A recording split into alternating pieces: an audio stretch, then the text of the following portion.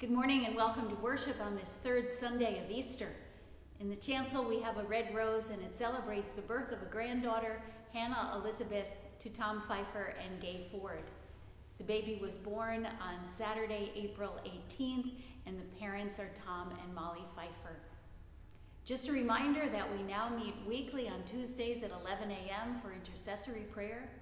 And we also meet on Wednesdays for prayer at 7 a.m., 12 noon, and 7 p.m.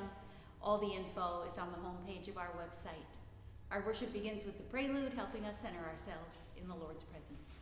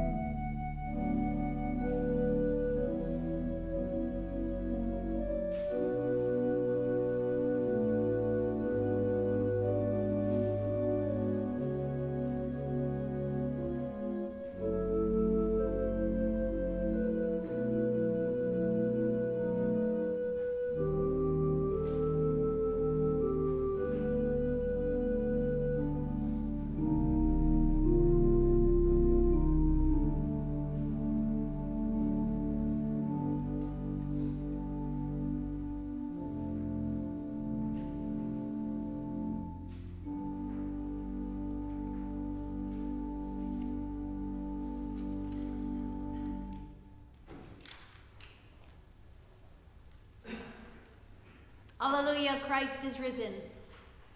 Christ is risen indeed. Alleluia. Joined to Christ in the waters of baptism, we are raised with him to new life. Let us give thanks for the gift of baptism. We give you thanks, O God, for in the beginning you created us in your image and planted us in a well-watered garden. In the desert you promised pools of water for the parched, and you gave us water from the rock. When we did not know the way, you sent the Good Shepherd to lead us to still waters. At the cross you watered us from Jesus' wounded side, and on this day you shower us again with the water of life. We praise you for your salvation through water, for the water in this font, and for water everywhere. Bathe us in your forgiveness, grace, and love.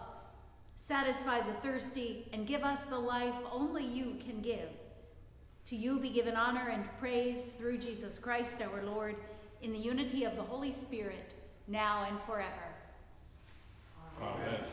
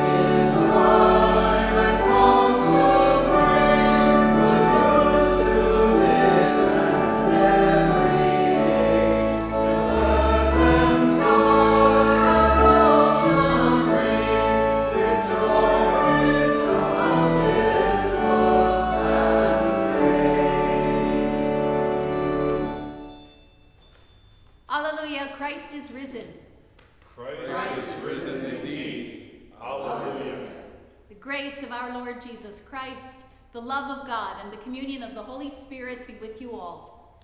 And also with you.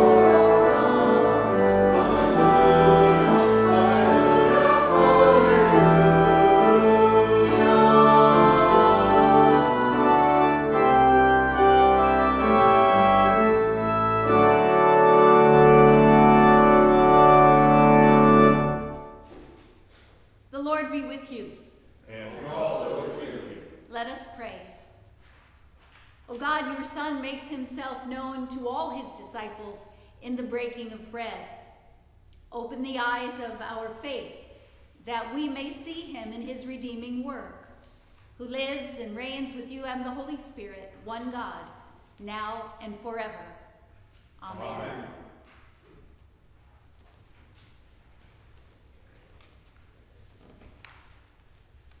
A reading from Acts chapter 2. Peter, standing with the 11, raised his voice and addressed the crowd. Therefore, let the entire house of Israel know with certainty that God has made him both Lord and Messiah, this Jesus whom you crucified. Now when they heard this, they were cut to the heart and said to Peter and to the other apostles, "Brothers, what should we do?" Peter said to them, "Repent and be baptized, every one of you, in the name of Jesus Christ, so that your sins may be forgiven, and you will receive the gift of the Holy Spirit. For the promise is for you, for your children, and for all who are far away, everyone whom the Lord our God calls to him." And he testified with many other arguments and exhorted them, saying, "Save yourselves from this corrupt generation." So those who welcomed his message were baptized, and that day about 3,000 persons were added. Word of God, word of life. Thanks be to God.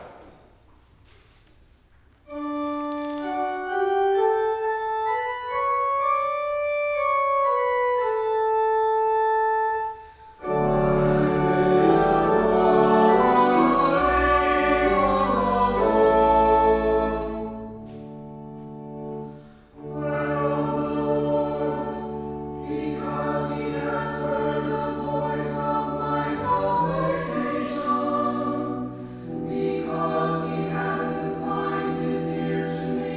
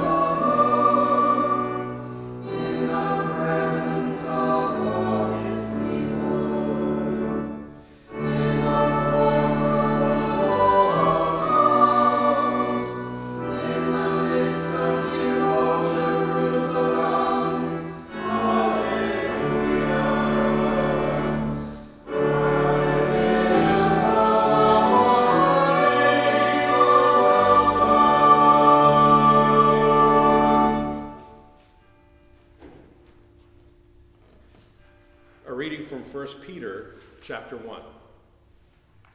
If you invoke as Father the one who judges all people impartially according to their deeds, live in reverent fear during the time of your exile. You know that you were ransomed from the futile ways inherited from your ancestors, not with perishable things like silver or gold, but the precious blood of Christ, like that of a lamb without defect or blemish. He was destined before the foundation of the world, but was revealed at the end of the ages for your sake. Through him you have come to trust in God, who raised him from the dead and gave him glory, so that your faith and hope are set on God.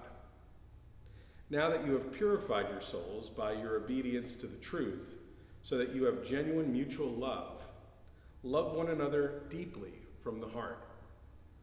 You have been born anew, not of perishable, but of imperishable seed, through the living and enduring Word of God. Word of God, Word of life. Thanks be to God.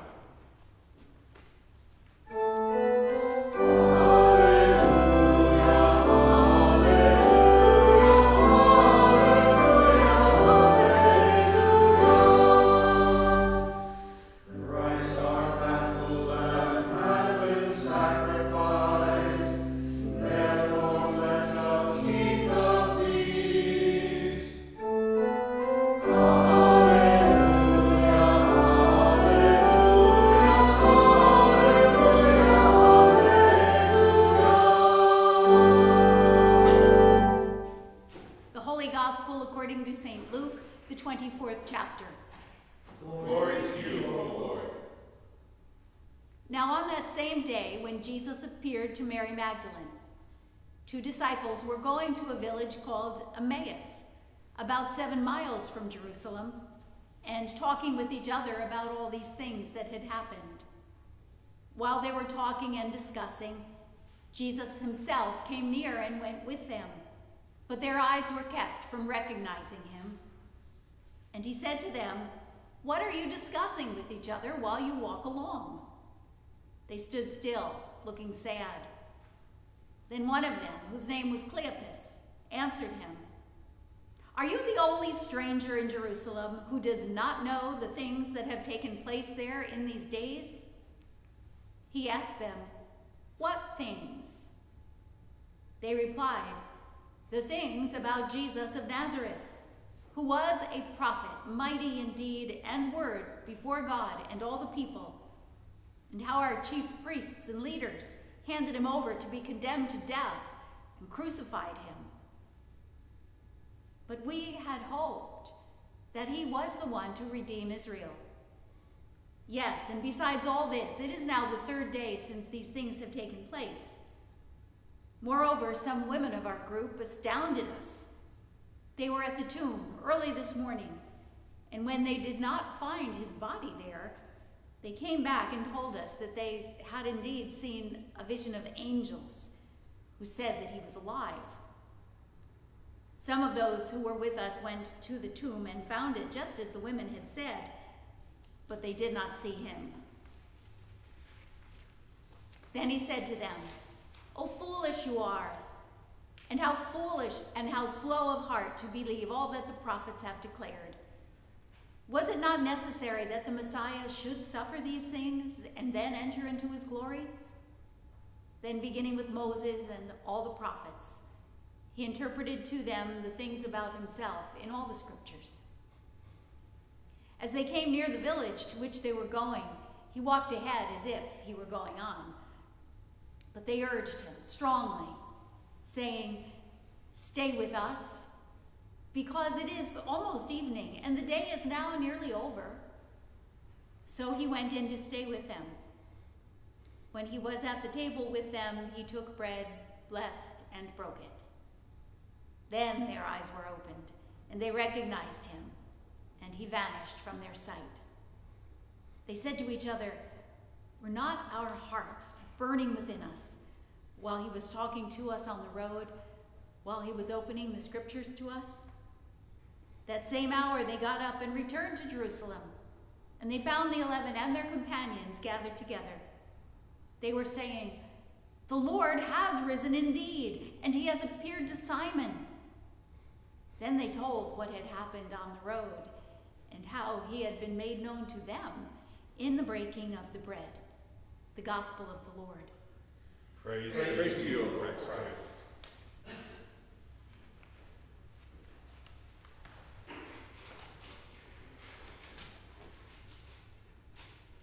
I have never felt more like a stranger than walking into a pub in a tiny town called Finnefort on the western coast of the Isle of Mull, one of the Inner Hebrides off the west coast of Scotland.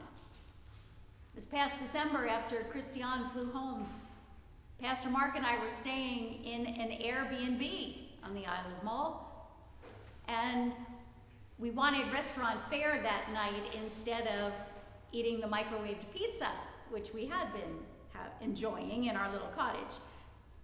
We knew there was only one eating establishment open in town because December is not the tourist season in that far-flung corner of the world.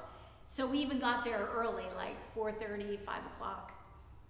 It was already dark and cold outside, so we were happy to step into the warmth and the light of the pub.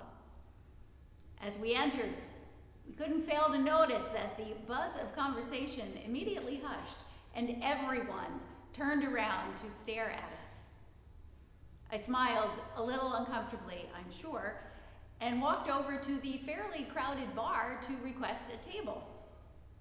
The young woman I spoke to looked like a deer in the headlights and turned silently, almost pleadingly, toward the older man standing next to her. He told us there were no tables available. The whole place was closed and booked for the local school's PTA Christmas dinner.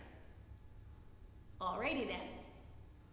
So out we went again into the cold, dark, now rainy night. We drove 15 minutes east down the unlit, winding, single-track road to another little town, the next little town named Bunasan, a name that may ring a bell for you because that's the name of the tune to Morning Has Broken, named after this little town where thankfully there was another open pub. We enjoyed a nice dinner there in a lovely room with a blazing fire, and we discussed how bizarre it had been to be received like visitors from another planet down the road. That young woman behind the bar had seemed almost fearful of us. We felt very much like strangers in a strange land. There is a stranger with a capital S in today's gospel. As the Lord walks along the road to Emmaus, he catches up with two disciples who do not recognize him. We're given the name of one of them, Cleopas, and some say that Cleopas could be the same person as Clopas. There was a Mary, the wife of Clopas, who stood at the foot of the cross with the mother of our Lord and Mary Magdalene, according to the fourth gospel. So some scripture commentators say that this was a married couple heading down the road to Emmaus. We don't really know. Whoever they were, the Lord asks them, "So what's this you're discussing so intently as you walk along?"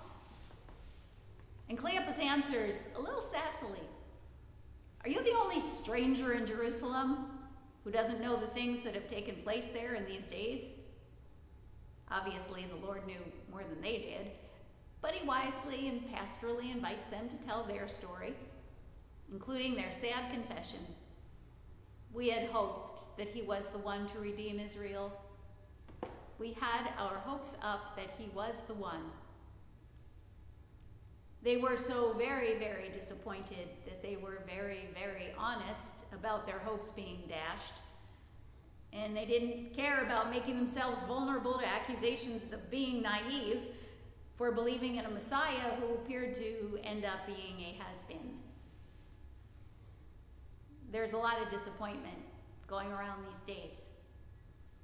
In talking with the parents and the grandparents of our children and youth and with some of the kids themselves, they're sad and frustrated about a boatload of postponements and outright cancellations in their young lives. Class trips, proms, awards dinners, graduations, First Holy Communion, which would have been last night here at Holy Trinity, confirmations. From our perspective, these disappointments kind of pale in comparison to the inability to visit a sick loved one in the hospital, to gather for a wedding, a funeral. But we can also look back to how crushed we felt in our childhood and adolescence by the things others considered small, and so our hearts go out to them. Our prayer is that in all their disappointments, our children and youth trust that Christ walks with them on the way. We need that reminder too. Jesus was faithful as could be to weekly worship during his lifetime, but the stories we have about his post-resurrection appearances aren't set in the synagogue or in the temple. Our risen Lord meets his friends in a locked room where they're cowering in fear. He walks another Via Dolorosa, a second sorrowful way, from Jerusalem to Emmaus, with two disappointed followers who feel like they've been gut-punched both physically and spiritually. Then he chooses to reveal himself to them not on a mountaintop, but at a dinner table. The risen Lord will also greet a boatload of disciples from the shore very early another morning and cook breakfast for them on the beach. He meets us where we're at, in the midst of whatever we're feeling, including the low tide lulls of faith, hope, and love, and the high tide surges of fear, disappointment, anger, anxiety. The risen Lord pauses his journey and stops to have dinner with these two road companions because they ask him to. They don't just ask, they urged him strongly, saying, "Stay with us." The practical reason they give is because it is almost evening and the day is almost over. Traveling after dark in those days was a dicey proposition, and finding safe lodging wasn't easy. By inviting Jesus to stay, Cleopas and his companion are offering holy hospitality to the stranger. But we can guess they weren't just being kind. They were also grateful to have a third party to their conversation, especially one who offered them hope through scriptures and gave comfort by his caring and calming presence. Our hymn of the day is "Stay with Us." It includes these verses, which may be the real reason the disciples from Emmaus urged this stranger strongly to stay on. Walk with us, our spirits sigh. Hear when our weary spirits cry. Feel again our loss, our pain. Jesus, take us to your side. Walk with us, the road will bend. Make all our weeping, wailing end. Wipe our tears, forgive our fears. Jesus, lift the heavy cross. Once the risen Lord breaks his cover by breaking the bread, he vanishes. Poof. Off he goes to places unknown. Someone has said perhaps the only way to keep him is to go with him. So let's take time this week ahead to reflect on two things. One, the Lord is most apt to grace us with his hope-engendering, comforting presence when we urge him strongly to do so, issuing him a heartfelt invitation, welcoming him longingly and joyfully into our hearts and homes, as you are doing by worshiping today. And remember that picture of the Christ standing outside a cottage door with no outer latch. It has to be unlocked from the inside. The Lord will not overwhelm our free will by forcing himself upon us. In Revelation, the risen Lord specifically says, "Listen, I'm standing at the door, knocking. If you hear my voice and open the door, I will come into you and eat with you, and you with me." And second, we are most apt to find the Lord and to stay in his company as we offer holy hospitality to the stranger. The Bible leaves no doubt that the Lord loves the stranger, keeps company with the stranger, and commands us as well to love, accompany, and serve the stranger in our midst. From Exodus 22, don't abuse or take advantage of strangers. Remember, you were once strangers in Egypt. From Deuteronomy 10, you must treat foreigners with loving care. From Matthew 25, whenever you did it to one of the least of these, or members of my family, you did it to me.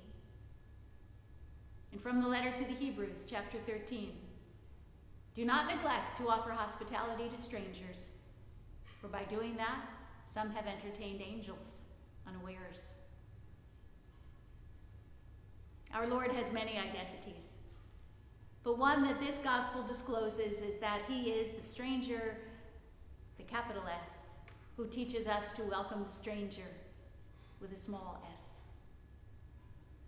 This story also lets us know that the only way to keep him is to go with him into the hurting places of the heart and of the world, to make his saving, risen presence known. Amen. Amen.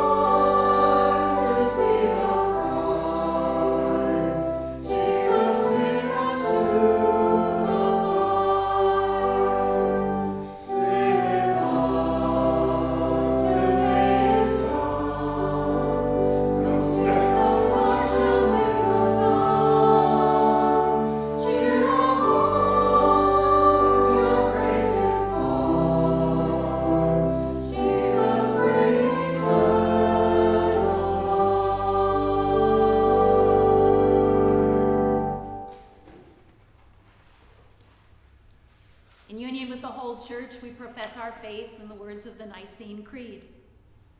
We believe in one God, the Father, the Almighty, maker of heaven and earth, of all that is seen and unseen. We believe in one Lord, Jesus Christ, the only Son of God, eternally begotten of the Father, God from God, light from light, true God from true God, begotten, not made, of one being with the Father. Through him all things were made. For us and for our salvation, he came down from heaven, was incarnate of the Holy Spirit and the Virgin Mary, and became truly human. For our sake he was crucified under Pontius Pilate. He suffered death and was buried. On the third day he rose again, in accordance with the Scriptures. He ascended into heaven and is seated at the right hand of the Father. He will come again in glory to judge the living and the dead, and his kingdom will have no end. We believe in the Holy Spirit, the Lord, the giver of life, who proceeds from the Father and the Son, who with the Father and the Son is worshipped and glorified, who has spoken through the prophets. We believe in one holy Catholic and Apostolic Church. We acknowledge one baptism for the forgiveness of sins. We look for the resurrection of the dead and the life of the world to come. Amen.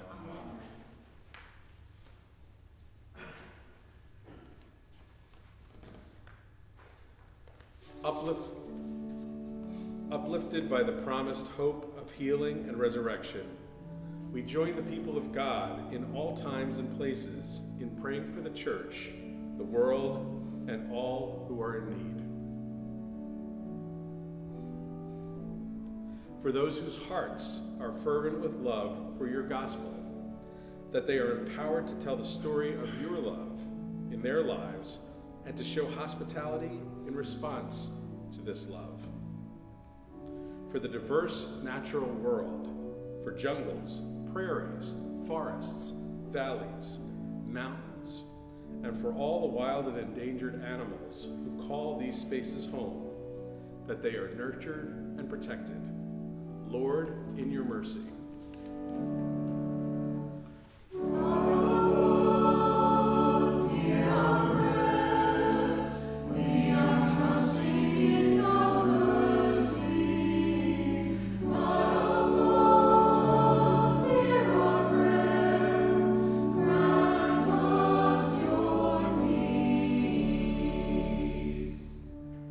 Broken systems we have inherited and that we continue to perpetuate, forgive us.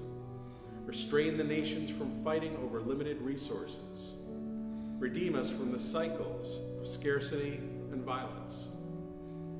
For all who call upon your healing name, give rest.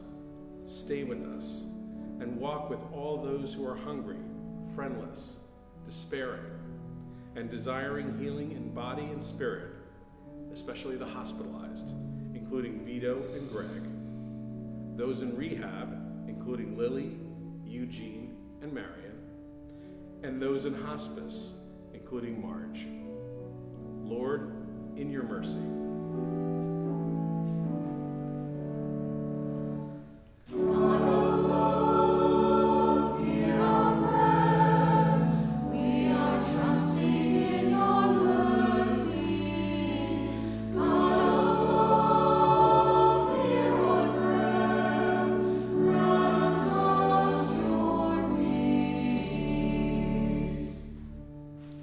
For the faith-forming ministries of this church, for those whose preparation for baptism, First Communion, confirmation, and membership has been delayed.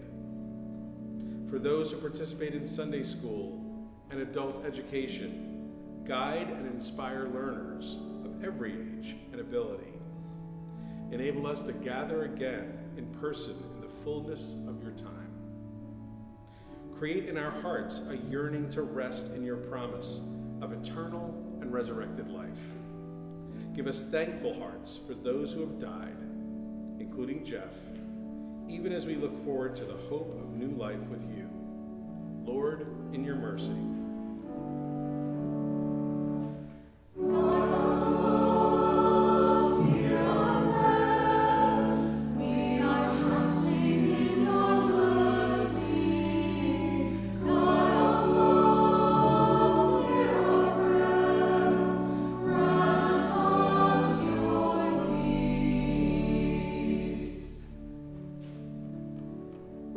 Confidence in your love, Almighty God, we place all for whom we pray into your eternal care through Christ our Lord.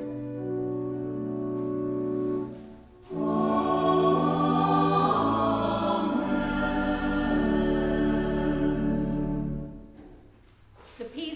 risen Christ be with you always. And also with you.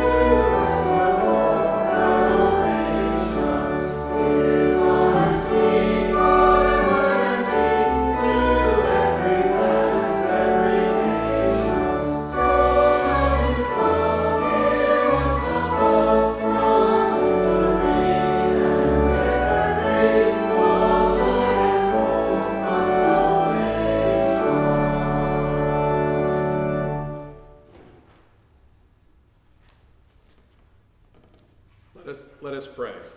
Merciful God, our ordinary gifts seem small for such a celebration, but you make them abundance, just as you do with our lives. Feed us again soon at this table for service in your name, in the strength of the risen Christ. Amen.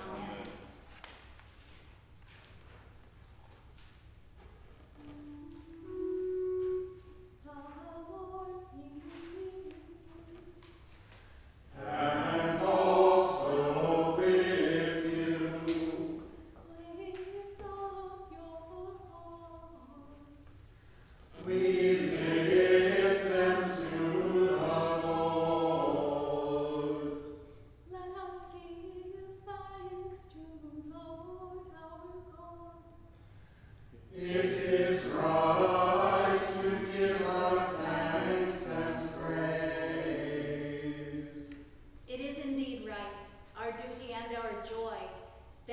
should at all times and in all places give thanks and praise to you, Almighty and merciful God, for the glorious resurrection of our Savior, Jesus Christ, the true Paschal Lamb who gave himself to take away our sin, who in dying has destroyed death, and in rising has brought us to eternal life. And so with Mary Magdalene and Peter and all the witnesses of the resurrection, with earth and sea and all their creatures, and with angels and archangels, cherubim and seraphim, we praise your name and join their unending hymn.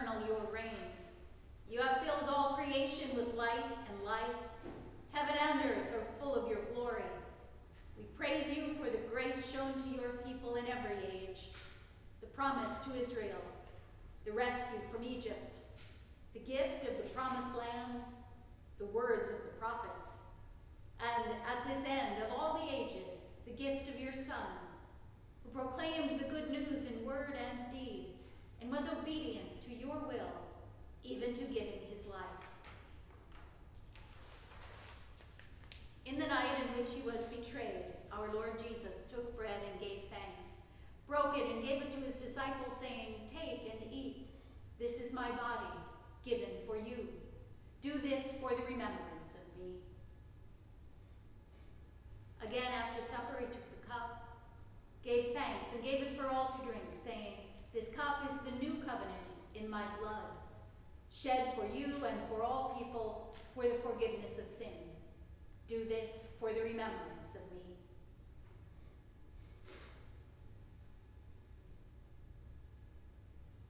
For as often as we eat of this bread and drink from this cup, we proclaim the Lord's death until he comes.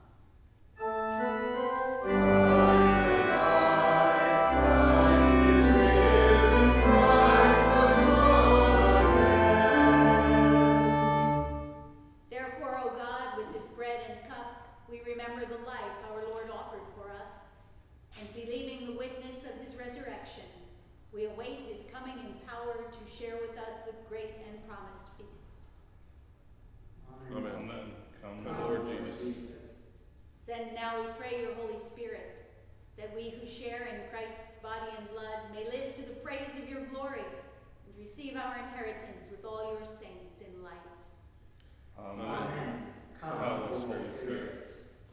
Join our prayers with those of your servants of every time and every place, and unite them with the ceaseless petitions of our great high priest until he comes as victorious Lord of all.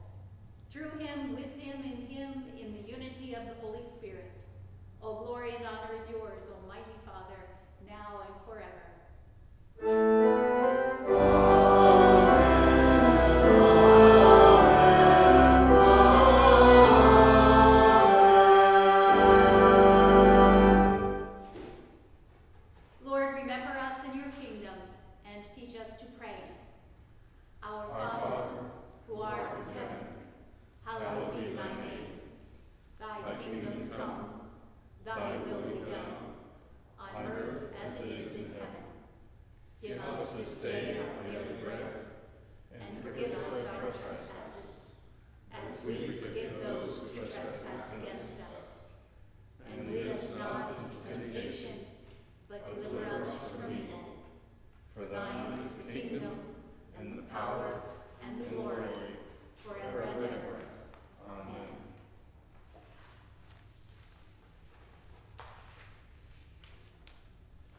Feast in your hearts through faith, behold the risen Christ.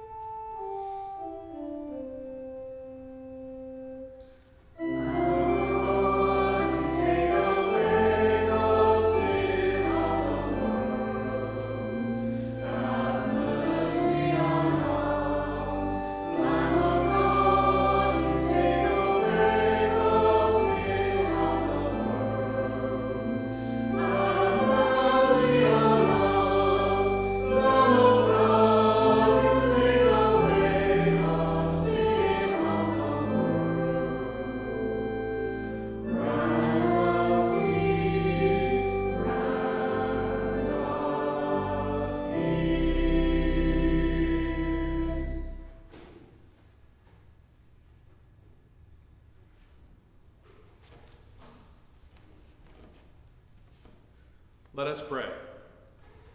My Jesus, I believe that you are truly present in the blessed sacrament of the altar. I love you above all things and long for you in my soul. Since I cannot now receive you sacramentally, come spiritually into my heart.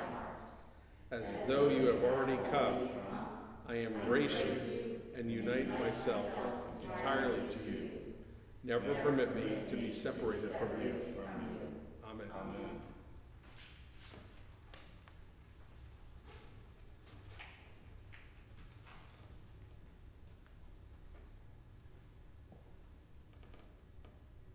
May the one who brought forth Jesus from the dead raise you to new life, fill you with hope, and turn your mourning into dancing. Almighty God, Father, Son, and Holy Spirit, bless you, now and forever. Amen.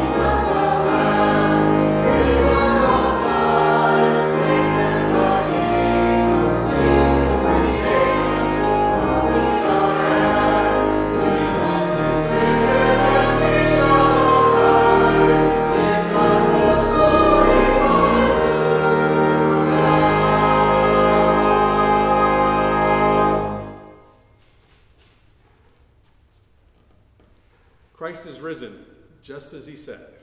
Go in peace. Share the good news. Alleluia. Thanks be to God. Alleluia.